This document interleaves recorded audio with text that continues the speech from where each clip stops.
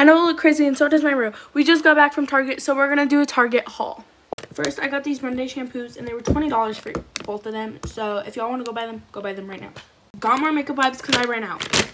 I got face masks because I wanted them, and they were $3 each. My favorite thing, I got these cargo pants, and I also got a shirt to go with it.